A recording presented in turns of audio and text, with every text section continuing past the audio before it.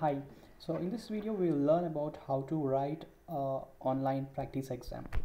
First of all, you have to log into the app and then on the top right corner click on the menu bar, the three horizontal lines, top left corner, and you scroll down, click on take practice exam. So once you click this, you will be able to see the subjects. Then again, so as per the timetable given to you, you have to click on the subject. Then you can see the list of practice exams here, and if you click on take practice exam for any of the test, your test will start.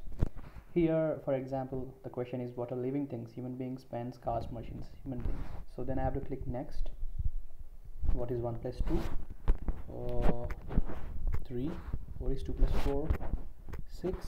Then I have to click next again, and I just got that the test is completed. So once my test is completed, I have to click on get results. So I click on get results, then I can see my score also. So what are living things? Your answer is human beings. Correct answer is human beings. What is 1 plus 2? 3. 2 plus 4? 6. Correct answer is 3, 6.